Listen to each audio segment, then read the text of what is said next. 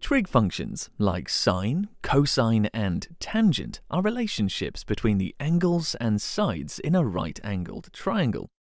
A trig function relates the size of an angle to a particular ratio of side lengths. Each function uses a different pair of sides. And to define these different trig functions, we name the sides according to the following convention. The longest side, always across from the right angle, is named the hypotenuse. The other sides are named relative to one of the acute angles, in this case angle A. The side opposite the angle is labelled the opposite. The side next to the angle is labelled the adjacent. We then define ratios using different pairs of sides. The sine ratio is the opposite divided by the hypotenuse, which we remember using the abbreviation SOH. The cosine ratio is the adjacent divided by the hypotenuse, which we remember using CAH.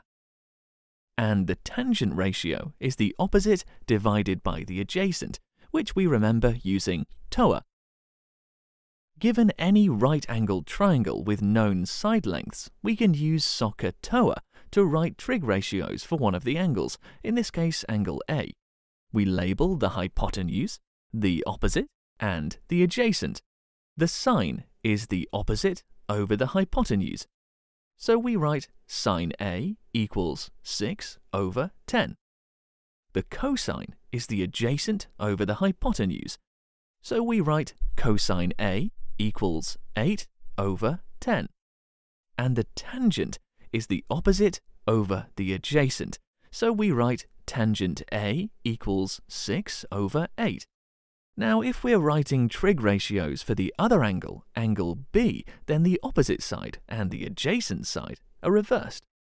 The sine is the opposite over the hypotenuse, so we write sine B equals 8 over 10.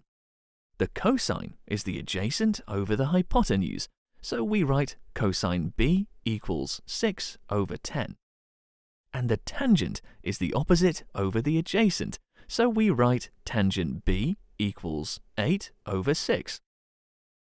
Take a moment now to write trig ratios for this right-angled triangle. Pause this video and write ratios for the cosine of angle A and the tangent of angle B. Starting with angle A, label the hypotenuse, the opposite, and the adjacent.